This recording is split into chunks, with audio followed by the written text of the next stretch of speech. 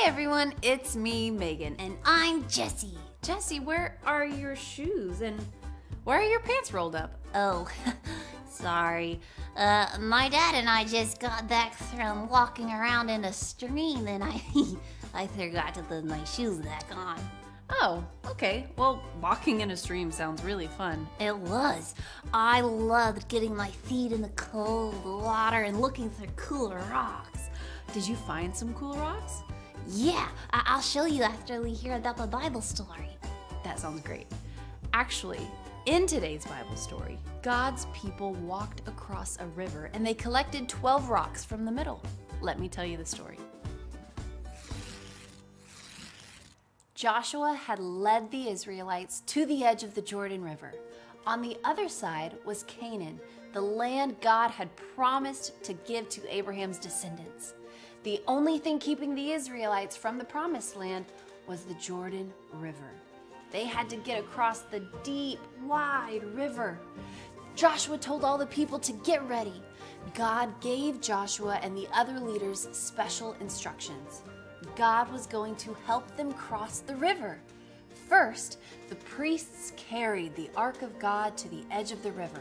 The Ark reminded the people that God was with them. Joshua said, "Listen, God is going to do something great. When these men carry the Ark of God into the river, God will stop the water in the river." All the people watched. When the priests took a step into the river, God made the water stop. Then all of the Israelites crossed the river safely on dry ground. God told Joshua, "Tell 12 men to pick up 12 big stones from the middle of the river. They should put them down where you spend the night tonight." God had a plan for the stones. He wanted them to be a memorial. A memorial is something that helps people remember an event that happened. The people would see the stones and remember that God helped them cross the river. In the future, when children saw the stones and said, "What are these stones?" the people could tell their children what their mighty God had done.